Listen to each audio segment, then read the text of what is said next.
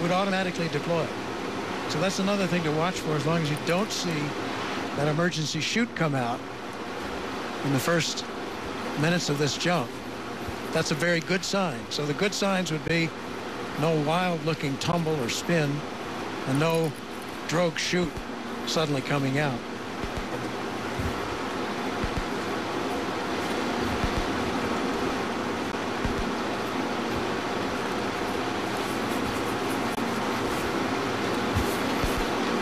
So then, because that air is so thin, that's the point at which they expect that he will break through the sound barrier.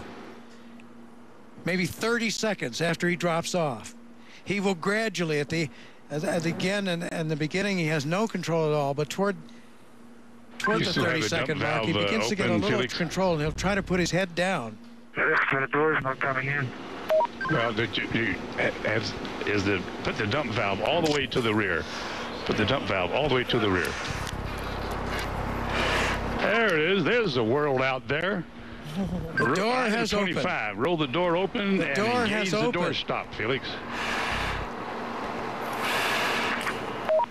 Incredible. Another milestone here, that capsule opening up as it would when they reach their optimal altitude there. Again, he's attempting, Felix Baumgartner is attempting to be the first human to break the sound barrier when he jumps out of that capsule with a parachute. You heard Bob Hager, if you recall his voice. He's a very recognizable voice, formerly of NBC News. And there you're now seeing Felix Baumgartner get to the edge of that capsule for his descent.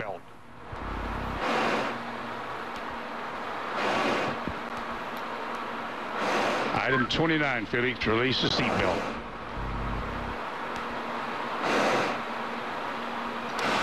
Attaboy, that's good. Okay, slide forward into the rest position.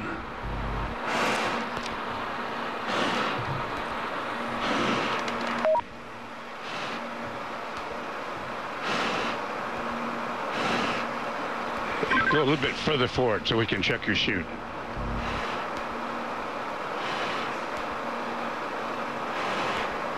Your chute's okay, Felix.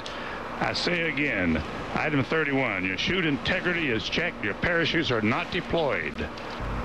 Item 32, verify cutaway knife handle strap is attached and knife in proper position.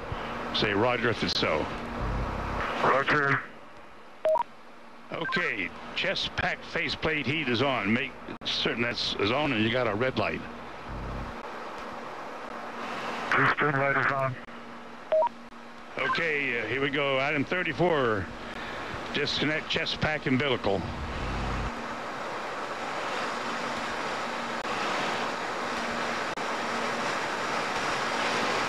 Okay, do you read me, Felix, on the communications?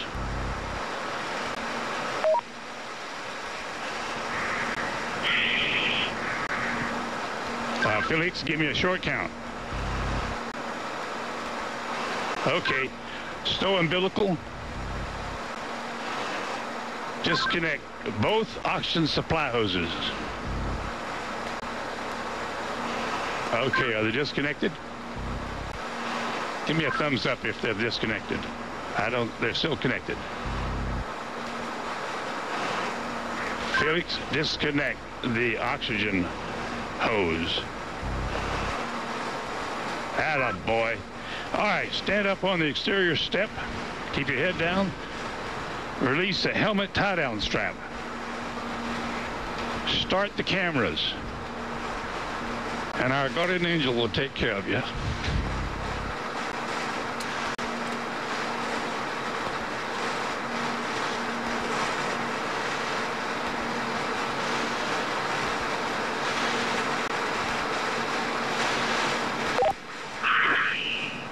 Now, the whole road is working now. And at least you can see what I can see. Sometimes you have to get up really high. How small you are. I'm going home now. Oh my goodness, extraordinary.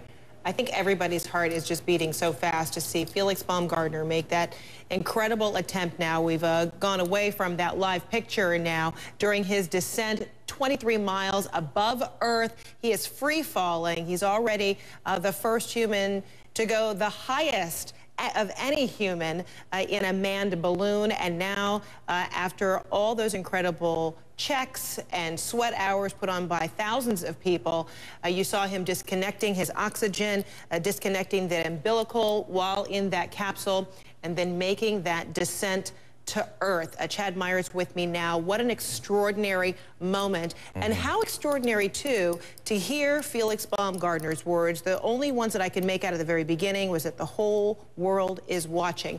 To have the wherewithal to do all the checks and to still be able to communicate verbally what he's about to do as he is looking down at Earth. I really have nothing for that. When I watched, it almost felt like I was jumping as well. Yeah. It really brought it completely home as to what was happening to him and how far he went, and quickly how he became such a small dot. Here's the launch. We back you up to the launch. This was hours ago, almost 3 hours ago now. They filled the balloon that literally, once it started, you can't stop. They had one more chance to do this before months and months of more planning and delays. So here they go. They fill it up. As it goes up into the sky, they take this crane. They drive the crane under the balloon so that the balloon would rise completely to the vertical and not at all drag along the ground. Cheers everywhere at this point in time. Chills at CNN as we watch this happen. There's his mother, Ava. She's crying. This is the first time ever leaving Europe. Yeah. And she's seeing her son make this incredible attempt. But go ahead with the sequence of events. Well, obviously he goes up. And in the up took a very long time. Took longer than we really thought. Because many times he slowed to maybe only 100 feet per minute going up. And as he was going up so slowly, we thought, boy, we hope there's enough helium in this balloon. Well, as it turns out, the atmosphere was very cold, not allowing the balloon to expand very much. And so that's why he was slowing down. And he kept dumping. And that was kind of a hiccup that made people nervous. Made me a little nervous, but he kept dumping ballast. There was ballast in the balloon. So the more ballast he dumped out, the faster he went up. Finally stopped throwing out the ballast, 100,000 feet in the sky, slowed down at about 125, finally stopped at 128,000 feet. And that's where that jump took place. Unbelievable. And you're looking at these graphics here showing, you know, what his descent might be like, and you kind of think, oh my gosh, crazy. But then you replace that word with courage when you hear the kind of dialogue that was taking place during that capsule, the careful checks. They're looking out for one another, just as you would witness during any NASA flight that you've ever witnessed, and this kind of family that comes together for this common goal, for the sake of science, for the sake of, you know, human exploration. And in this case, this is not just an experiment. There is purpose here, too, just as you would see with any NASA experiment, and you explained it so eloquently earlier, what they're hoping to gain from this. Can a person in space falling from a crippled aircraft, one of those things that may take space tourists into the sky 10, 20 years from now, can those people survive? Can there be an ejection seat at 62 miles high? Can this suit, can this pressurization, can this texture of the suit to make him free fall like this in a nose down position at greater than the speed of sound, and come out on the bottom, pull the chute at 5,000 feet and float to the ground? We are not showing live pictures right now for a reason. We will show live pictures when Felix gets on the ground and starts to walk away. That's when we're going to come back to this, okay? So that's where we are now. Felix is about 3.5, 4 minutes into the free fall, and things are looking really, really good. I have to admit. And how long do we think that free fall will last? What have they estimated, given it's been... He's done with the free fall. Really? He has pulled the first chute. Yeah. And we also heard during mission control, that conversation, if for some reason he didn't have the wherewithal to pull that chute himself, there was an automatic parachute. Great safety measure, safety net. Sure. Not just the threat or really the risk of him falling through space and breaking the suit. That was obviously one of the big risks.